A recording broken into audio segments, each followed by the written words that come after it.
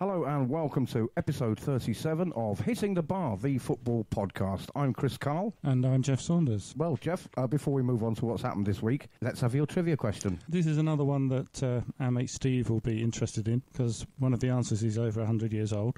But which four players have scored the most goals for England whilst they were Chelsea players? Okay, so they were Chelsea players at the time they played for England. Which four players have scored the most goals for England? I think three of them most people should get. The fourth one almost no one will get, so I'll give it to you now. It's a guy called George Hillsden, and he got these goals between 1907 and 1909. Right, yeah, unlikely anybody get that, but the rest of them we shall leave to the end of the show. Okay. All right, now then, what a week in the Premier League. Of course, Liverpool finally beaten. Indeed, yeah. And soundly so. And deservedly so, yes. It was, Watford have had this in them all season, and as I kept saying here, Watford's problem has been scoring the goals. Their play has been very good. Nigel Pearson's coming in, seems to have worked his magic. They were well worth the win.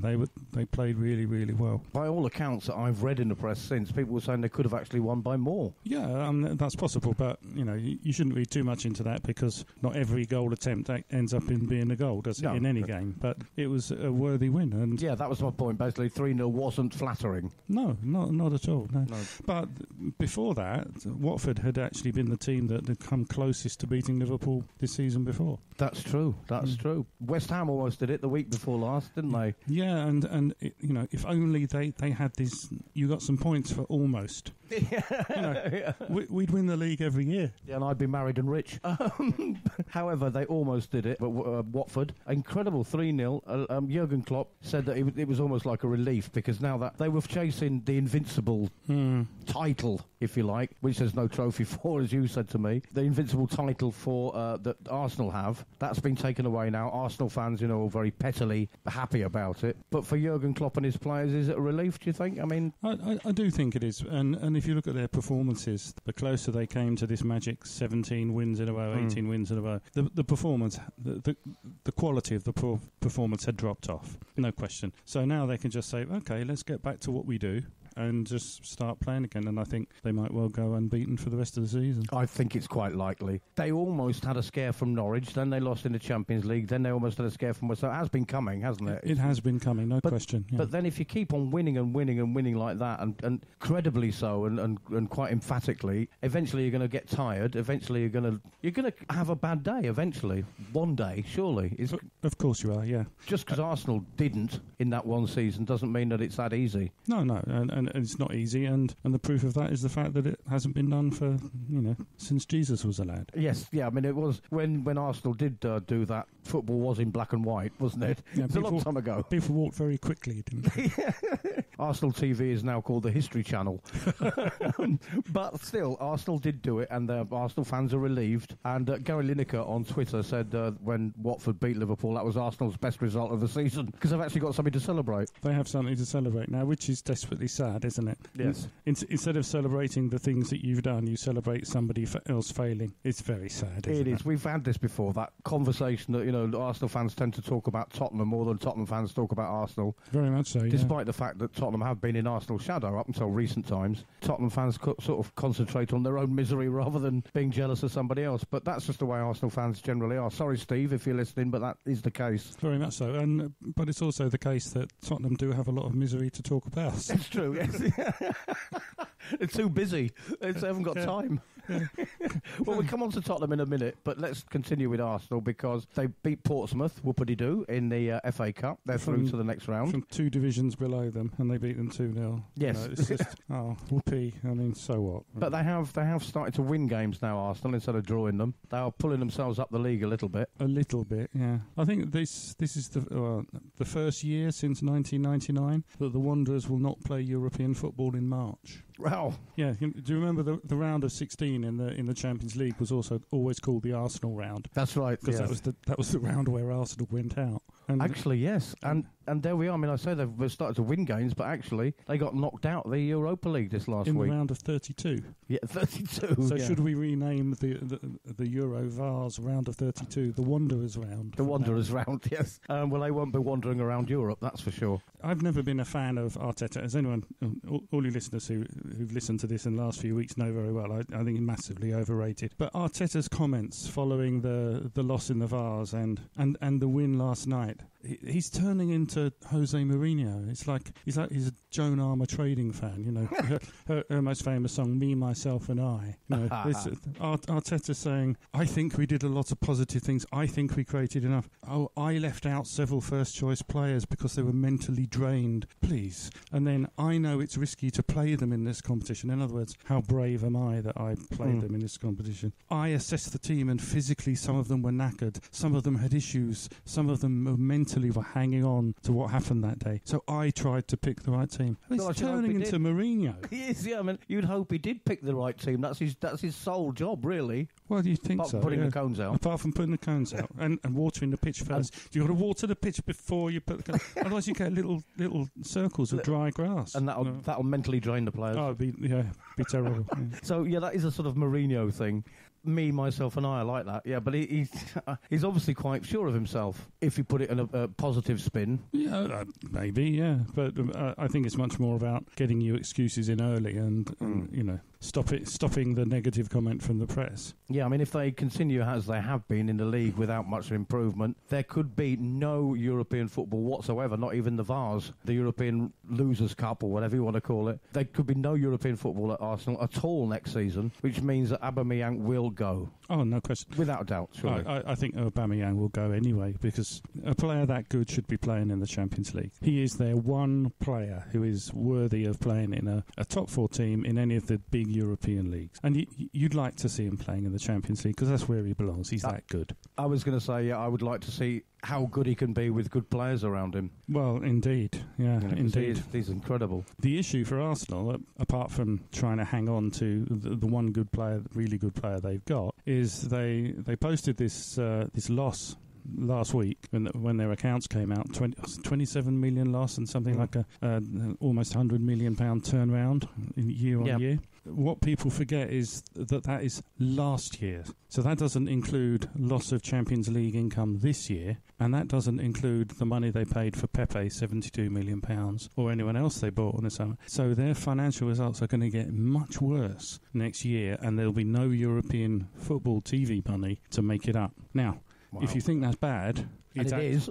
It actually gets a lot worse than that, because Stan Kroenke, who owns them, has put all of his money, or all of the bank's money, into this super stadium that he's been building for the Los Angeles Rams and maybe the Los Angeles Chargers. Delighting Arsenal fans everywhere. Yeah, with that. And that's where his money's going. Now, this incredible stadium, Tottenham Stadium cost $1 billion. Mm-hmm. Right, the stadiums of that sort of 60, 70,000 size tend to cost $1 billion now. Right? Mm-hmm. Have a guess how much Stan Kroenke's Wonder Stadium is going to cost. I don't know. I'd like to think $5 billion. Come on, no, shut the front door. $5 million. It was originally budgeted at I think $1.9 billion. Good and now they're forecasting $5 billion, and it will open pretty much a year late. What, $5 billion for? Does that mean everybody gets their own apartment within the stadium? That's ridiculous. No, it is more than just a stadium. It's obviously got shopping malls, entertainment centres, hotels, all that sort of stuff. But even so, it's an astonishing number. So if Arsenal fans, if you want to know where your money's gone, you're going to have to get yourself over there and have a look. That's right, yeah. And before Man United fans start getting, well, that's going to be great, the Tampa Bay Buccaneers have got, I think it's $49 million cap rate room. So basically the amount of money they can spend on salaries. Right, yeah. They've got $49 million. So money's going to come out of Man United, get put into the Tampa Bay Buccaneers before the start of the next NFL season. So I'm not sure that Man United fans are going to be any happier. But they may very well have European football next season. Yeah. At least. But if things were bad at Arsenal last season, then you've got to add in the Pepe price. Yep. Then you've got to add in no European football this season, which is compounded by the fact that nobody will want to go to Arsenal, player-wise, and a lot will leave. Next season could be quite horrendous for Arsenal. What a shame. Well, indeed. and you know, as Manchester United have found, they're in year 7 of their rebuilding. Yeah. And the best players are not choosing to go to Manchester United anymore. No, and those that are there are wanting to leave. Paul Pogba, who, however, like him or not, I mean, Graham Souness was criticising him on Sunday when Man United were playing Everton, and the other guests or the host on the Super Sunday on Sky Sports TV had to tell him, you know, you've got an obsession with Paul Pogba. He's not even playing and you're criticising him. It was a bit ridiculous, I have to say. But to which I hope Souness said, well, that's the point, isn't it? Well, maybe that is actually. That is the point. He's injured, so they say. Oh, please. Yeah, with mental stress maybe, I don't know. Mental stress, that's probably quite likely, yeah.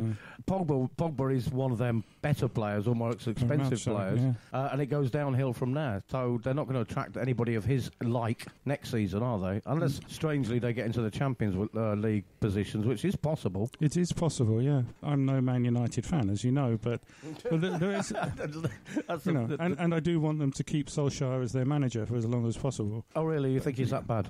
Well, he should not be in a job like that. But there is actually something quite likeable about him. You put him up against Mourinho or the groundsman in the things they say to the press, and you don't hear the word "I" coming out of Solskjaer's mouth.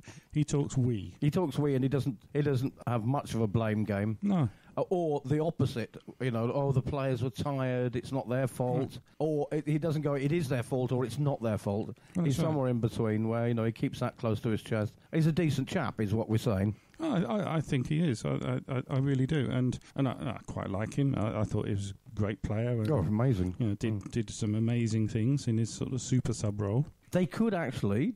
Man United, they got a draw, which we'll talk about in a moment, against Everton on Sunday, which an away point at Everton isn't bad. Well, it's a lot better than the 4-0 loss they had the year before, yeah. Well, exactly, yeah. But Man United are creeping up there, and if they finish in the top 4, people will turn around to those of us that have criticised Solskjaer and said he's not the man for the job. Will turn around and go, you know, when he took over, during the 7 years and up to when he took over, that's one of the best we've done, apart from when Mourinho took them to second. If he gets in the top 4, that's job done for Solskjaer. He's been exonerated. Well, there is that argument, but I think you really do have to look at how all the teams from fourth downwards have performed, and it really has been after you, Claude, hasn't it? Champions League. Oh, not for me. Oh, please, no. You take the place. Yeah. Everybody's been giving everybody else a leg up, really, haven't they? They really have, yeah. Or, you know, deliberately tripping themselves up in the process. Tottenham, you know, as I've said before on this programme, this show, the criticism of Mourinho, most of it is founded, some of it is not. Blame has to be levelled elsewhere, but Tottenham were 14th, got as high as 5th, and now dropped down again, what with Man United winning. But that up and down of Man United, Tottenham and Arsenal to an extent this season just goes to prove it is a weird season. Well, yeah, and the fact that nobody seems to be, you know, Chelsea have been struggling and yet nobody's overtaken them. No, and Chelsea haven't been that good. Not really. No, it's their 8th home defeat in the one against Bayern? Yeah, against Bayern. Well, yeah, that was incredible. You predicted that Chelsea would win that, I did, but they were well beaten, and you know I think they were found out. We were shown on that day that Chelsea are not as good as their position would tell you. I think. Well, yeah, that's possible, but I think you've got to look on the positive side and think just how good that Bayern team was. Yes. The performance, particularly of Thiago Alcantara in midfield, it was a masterclass performance. And if you want to understand how a passing midfielder should play, just watch that game. It was fantastic. And Thomas Muller playing an unusual position for him as a number 10. He made everything happen around the penalty area. And wonderful, wonderful team, wonderful performance. And I think they'd have taken apart any any Premier League team. Yes, perhaps I was a little harsh. They would have probably done Liverpool as well. I think so, yeah. Yeah, so they are that good, but Chelsea still very, very inconsistent. They beat Tottenham 2-1 the other week and celebrated it at the end of it like they'd won the World Cup and the Champions League in one go. To beat Tottenham 2-1 at home is no big deal. I'm a Tottenham fan. I think we've lost our way a bit. Not since Mourinho came, but for the last year and a half. I don't think to beat Tottenham 2-1 at home is such a great big deal. Chelsea and other teams in the top 6 should be expecting to beat their rivals at home. Well, they should certainly be expecting to beat Tottenham at home. Yeah, all right. Yeah. but what's the connection between Wolves and Chelsea regarding beating Tottenham? What do you mean? They both did it. Well, they both did it, but the managers are were both players under Mourinho. That's true. Yeah, they're both protégés of Mourinho. Actually, that's a good point. Yeah. The pupil or the student becomes the master, and of course the old guard fades out eventually. Exactly. You know, the old lion has to stay back in the cave while the young guy hunting or whatever it is. But that's what's happened, isn't it? Yeah, but Espirito Santo has done a fantastic job at Wolves. They look very, very good. They look a good team. Yes. Again, let's talk about Tottenham losing at home to Wolves. Again, it's not, for me as a Tottenham fan. It's not. It doesn't mean we should all panic and say that's it. We're done for. Perhaps the season is we want to trot on to the end of the season now, get it out of the way. But we were losing games like that a year ago. We were losing games like that 6 months ago. Nothing has changed. Nothing's got better or worse. It's just I think there's much, much deeper... We said this last year that, at Manchester United, at Arsenal, there are deeper problems than just the manager and a few players. I think it's true about Tottenham now. I think I have to say, look, that maybe the owners have to take a good look at themselves. Oh, I think very much so. There's, Mourinho is doing what Mourinho does, apart from last week. Because normally, what do you expect Mourinho to do? Defend. And Tottenham's defence is shocking. We had a terrible defence when he joined us, and he's certainly not made it any better at all. Well, taking out Vertonghen and Alderweireld, not playing them, didn't really make Tottenham any worse, but didn't make many better. No. Eric Dyer showed that he's not a Premier League centre-back. well, okay, but I think most people knew that before. I really think the Tottenham fans who've been bombarding the internet with, we want our club back. Well, the match against Wolves was pure Tottenham, wasn't it? It was, we played some decent football for half of the 90 minutes, and we lost from a winning position. Yeah. That is Spurs, isn't it? That's what Spurs do. That's what we call, the fans, we call Spursy. Yeah. Snatching defeat from the jaws of victory is what we do. Yeah. In many ways. Tottenham had 66% of possession. They had a lot of attacks. They actually looked quite attacking. As you say, didn't look like his other games that Mourinho's played. No. The cracks are there, though, and have been for a long time. That is an old team. I don't mean necessarily age-wise, but they've been together a long time. There needs shaking up. It needs shaking up. And I think the jury, for me anyway, is out on Mourinho. I'm worried he won't change. Well, he can't change. He is who he is. He is who he is. But we'll see what happens in the summer, how much money he's given and who he buys and how he then starts to play with whoever he buys. Because Bergwijn has fitted into the team brilliantly, scored an absolute screamer again. He's fitted in very well. Lo Celso not been as great as maybe some people expected, but the new players are fitting in. Yes. You can see that some of the older players now, like you say, Dyer is Dyer. Some of the older players obviously losing their way a little bit, and it's time. Sometimes it is time to move on. I think so. There has to be some changes there, but whether the owner and the guy there's Levy, is it, will spend the money to make it happen is the question. But remember that the reason that Pochettino left was that Levy wouldn't sell players. He wouldn't get them out. Yes, and that's got to happen before you bring players in. It has with everybody, of course. We're saying Arsenal have got this loss to contend with. They're going to probably have to get rid of Aubameyang just to get new players in. Well, it would certainly help. Yeah. Tottenham will have to. I think Tottenham have got to sell players. There are some that need to go anyway. Very much so. Yeah. The defence has to go. They have to get a new. Yeah, defence. I think they've got to go and work on their culture in China or something. Yes, because they're probably ready for that now. Yeah. Or, going to an Italian club where all the other ex-Premier League players seem to go these days. Yeah, possible. But I think there needs a shake-up. I think the midfield, and when they're fit and playing, the strike force, if you like, is second to none. It's very, very good, yeah. But the defence is the defensive midfield, possibly, and the defenders need to change. And possibly, Gazzaniga is going to be taking up the role of number one goalkeeper from Lloris. I'm wondering how long he'll stay at Tottenham. I think we can see Lloris leaving at the end of the season, yeah. Yeah, so it'll be a new look Tottenham next season, and then we'll see what Mourinho can do with that. Some of his tactics have been very strange. Indeed. You know, I mean, Jermaine Gina said at the weekend that, like you, he said apart from that game, it's been every week it's a different formation, a different style, and he said, I don't recognise what they're doing. No, I agree with him. I've not been able to, other than the predilection in those two games for hitting high balls to Moura, which is a strange thing to do to a centre-forward who's 5'8". But yes, and then you've got Aurier at the back there, who he's been there for years. And he's just not been very good. Although, again, he had a good game on. Well, yeah, he popped up with a goal. Hit that extremely well. It stayed hit. Well, the funny thing was that all the Wolves fans, instead of gasping, there was a sigh of relief because he moved it onto his, well, they normally say weaker left foot. Yeah. In this case, very weak left foot. You've got a defender moving it onto his weaker foot. Everybody's going, oh, that's all right. And then he hits an absolute screamer. So that was completely unexpected and, let's be honest, out of character. Yeah, but it goes down in the history books as a goal. A goal, yeah. Yeah, it was a very good goal. But he's another one that possibly, the jury will soon come in with a verdict. You would have to think that Mourinho would move him on because he does like to be able to trust his defenders. You can't trust him. You can't trust Aurier. There's a mistake waiting there. Oh, yeah. He can be brilliant, no question of that. But what does that bring with it? And that's the problem. I think with Mourinho, the defence is everything, and he wants solid, week in, week out, same performances, and he hasn't got that with that lot, I don't think. But again, with the midfield, they look at sixes and sevens a little bit as well, and then you've got no strikers. So it will, as Jermaine Gina said, and I'm saying, yes, we can't see what he's trying to do, but for me, the verdict will come next season. But having said that, a lot of fans were saying the same about Pochettino. Week in, week out, we would be last season,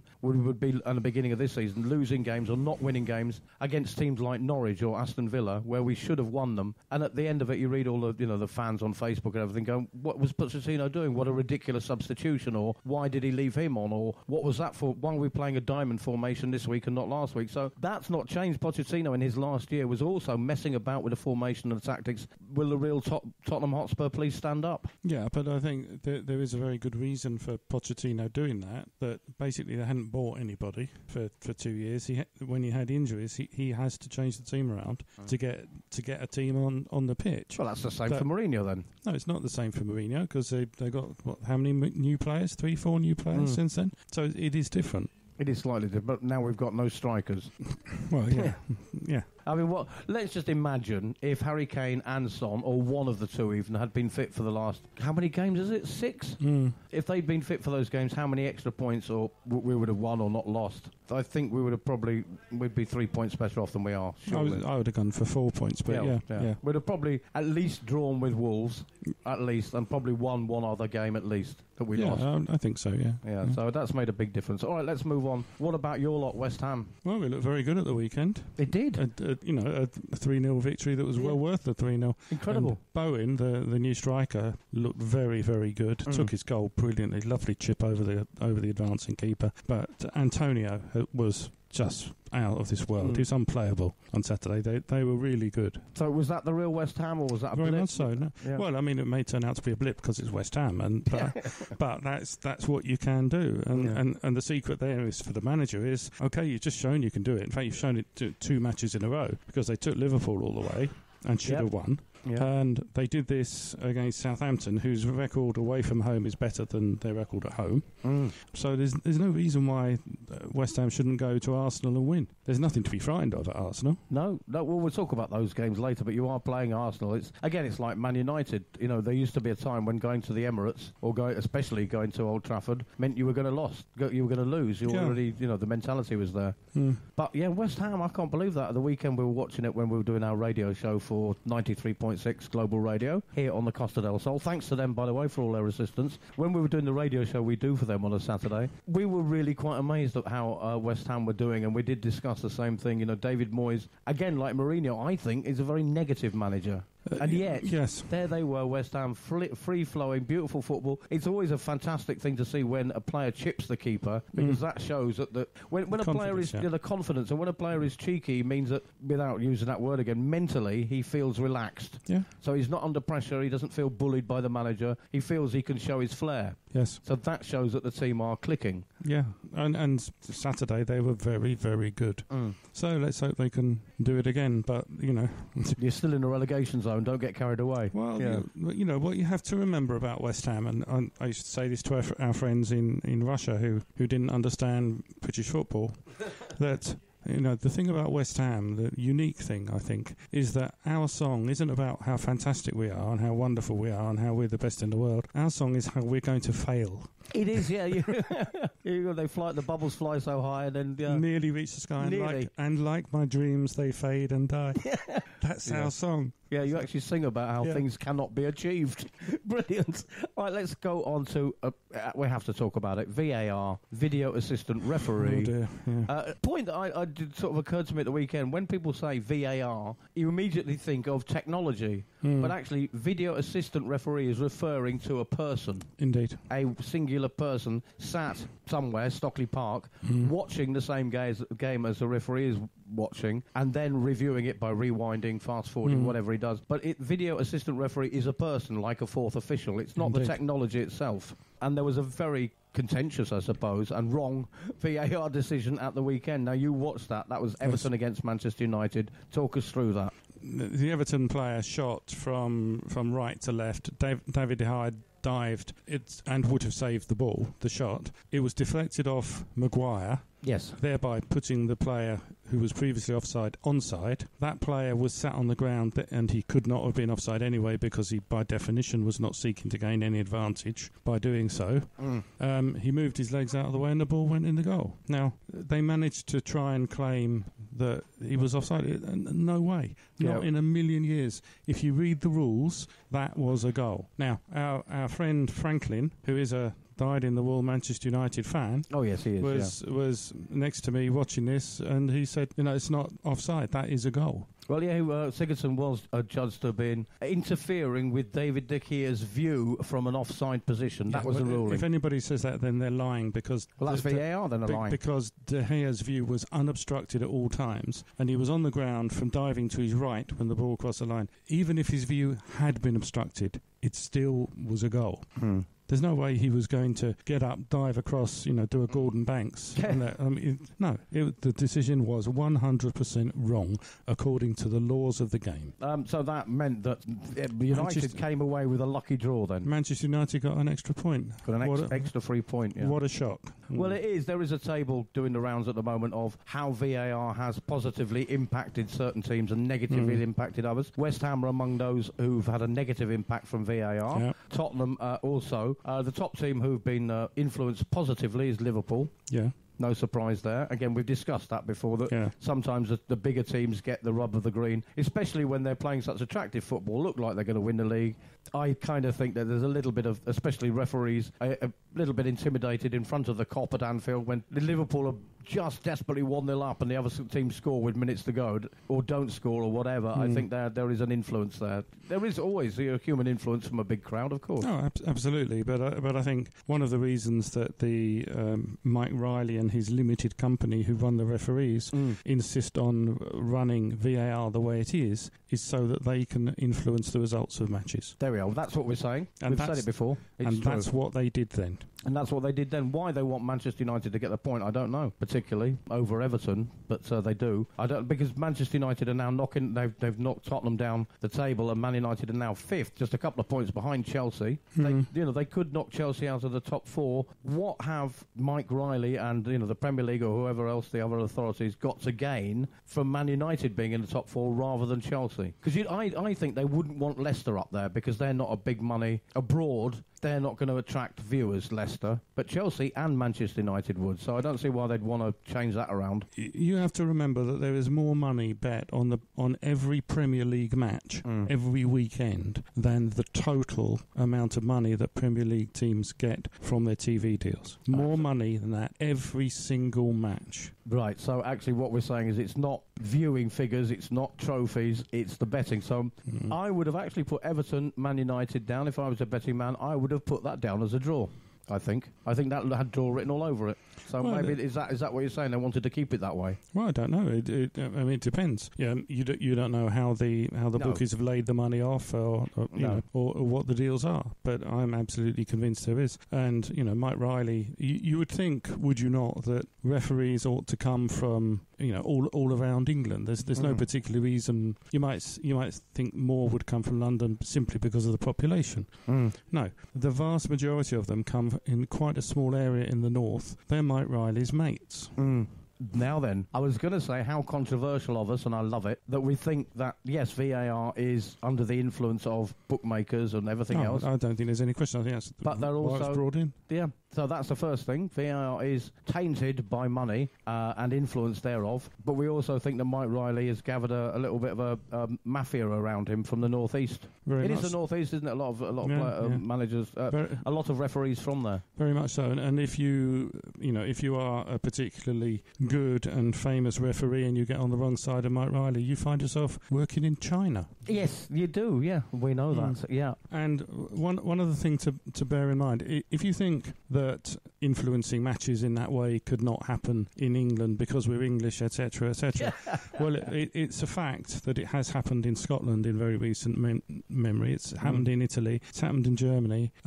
Why do you think it could not happen in England? Well, this is the typical English kind of snobbery about how perfect they are. But actually, if match fixing happens in a place with very, very stable and strong rules like Germany, known for being very conservative in that, if it can happen there, it can most definitely happen in a pretty sloppy England. And if anyone would care to look back at the history in the 1960s in England, match fixing was rife. As the Sheffield Wednesday players who were banned for life found out. And if you read any of the good biographies about Brian Clough, one of his early criticisms when playing for Middlesbrough was he was exasperated, talking to the press, said, I've got to score at least 3 goals for us to win. Because his teammates were being paid to throw the match. Wow. This was after 1-3-3 draw. He was saying this. Very suspect. So it's been happening. It is happening. Of course it is. Just because you don't read about it doesn't mean it's not happening. No. During that game, or actually not during that game, at the end of the game, Carlo Ancelotti was given a red card for remonstrating about that decision. He's come out since and said that he was not abusive towards the fourth official. He got a red card. But for those of us, or those of you who like silly facts, that means that Carlo Ancelotti has now got more red cards in the Premier League than Robbie Savage, who was quite a tough player. But that's not Ancelotti's first red card, of course. Indeed, it's not. And it was, when you looked at it, it was pathetic by the referee. Absolutely pathetic. I mean, really, it's just, why do you not explain to him the question that he's asking him? He's asking you a question, why not explain it? Yeah. Why just stand there, completely refuse, wind the guy up, and then give him a red card? Yeah. People, if somebody asks you something and you don't answer immediately, they're going to get more and more annoyed until a point where it does look like they're abusing you. So just, if you answer him straight away, that's it. Okay, I understand your decision. You're wrong, by the way, but fine. Yeah. At least you've explained it to me. The other really interesting thing about that match was the performance of David De Gea, who for the past 2 seasons has been nowhere near the keeper that he was before. I mean, he's nowhere near the top 10 of keepers in the Premier League anymore. And that mistake that he made that gifted Everton a goal was his 7th mistake that's led directly to a goal in the last 2 seasons. He's top of the league for giving goals away. Being a goalkeeper, I think, is a bit like being a drummer in the band. You are kind of... They always seem to be a breed amongst themselves, and they are prone to...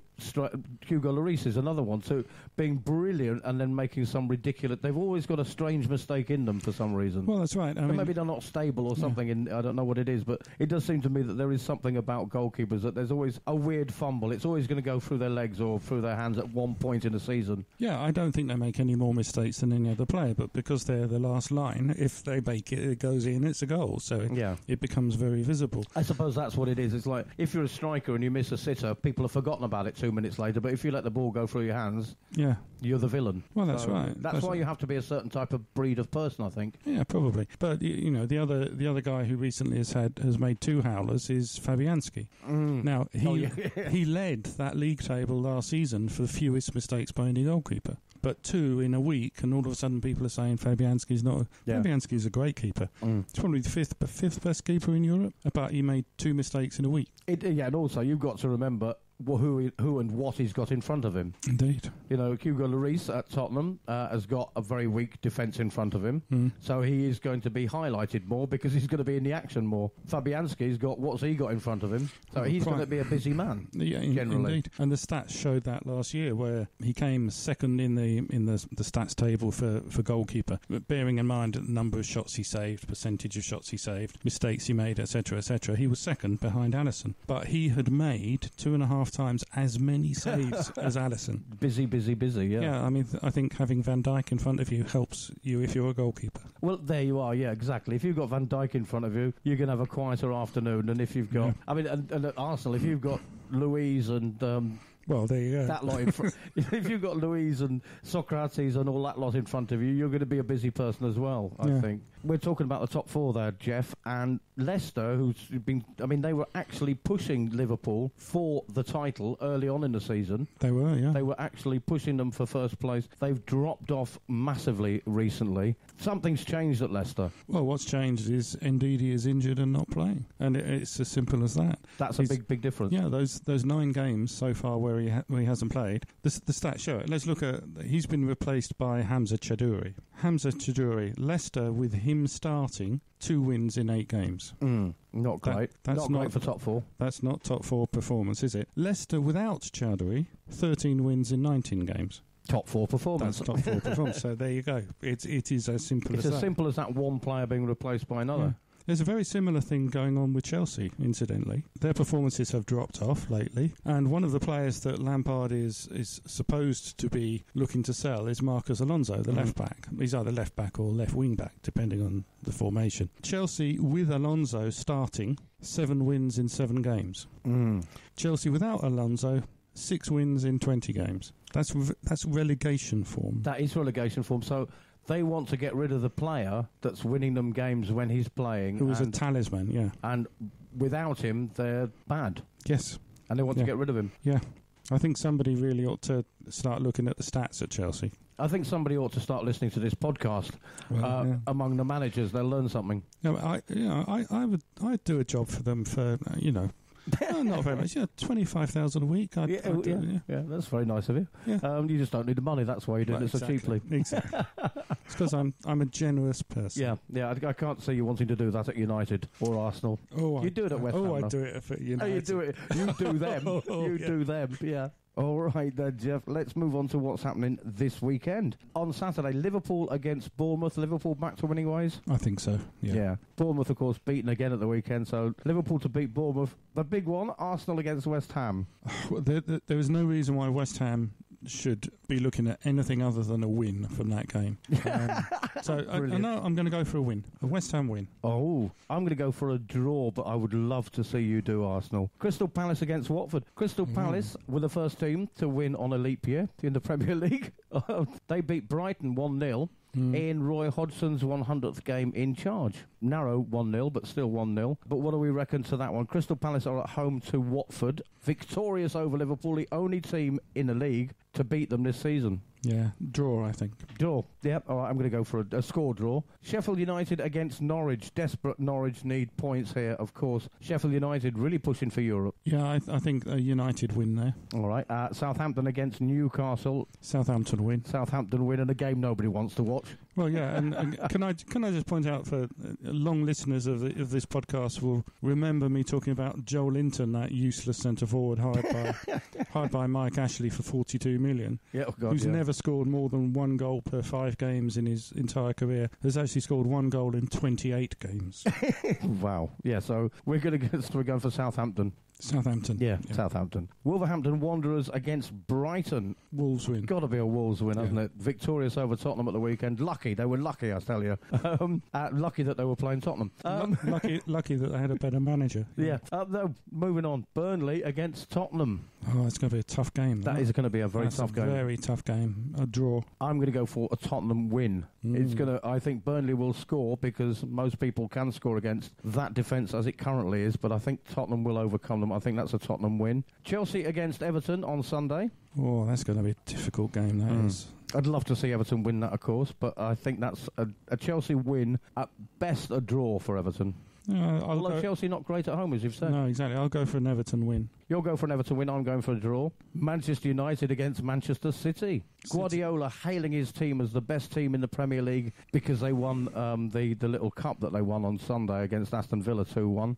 Manchester United back up to 5th. I'll go for a City win. Yeah, you'd think, wouldn't you, that City would beat United away? They should. They should. On paper, they should. It's been played on grass. I'm going to go for a draw. That is Manchester United against Manchester City on Monday. Leicester against Aston Villa. A little derby there. The way Leicester are playing, and depending on who plays for them, Aston Villa have a chance there, I think. Yeah, and indeed he came on as sub. So if he starts, Leicester will win.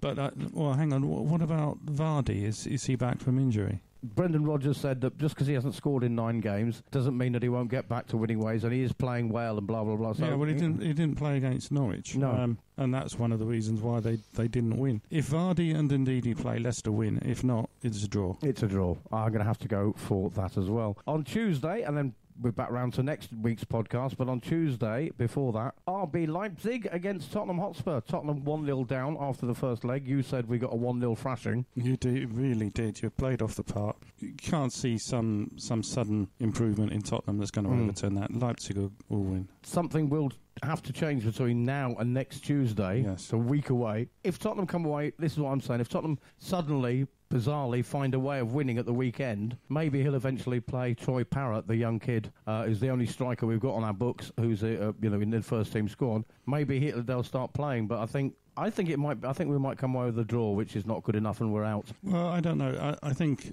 one of the things which will affect this is if Leipzig can get their 3 defenders back from injury.